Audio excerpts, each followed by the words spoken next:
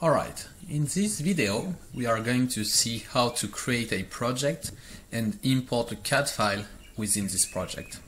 So I go to my project manager and here I have the list of my existing projects.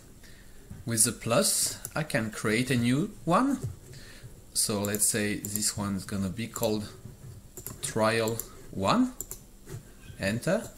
Then have a description. I can tell that this one is for a demo. Enter. Now I have on the list of my projects a new one which is called trial, and you see right under the description. I need to tick it on the right hand side here and I go to the job. Now by default my first job has been created in the project.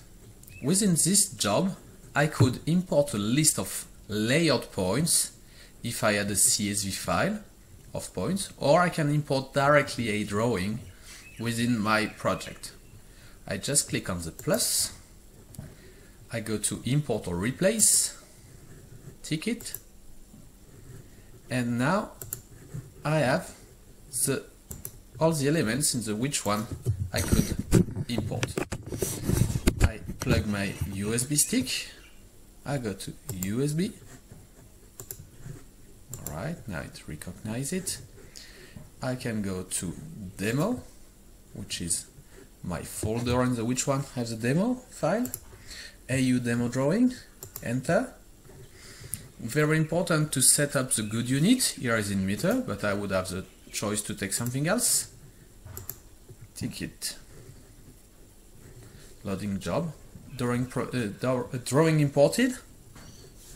I tick it again and now this job is active.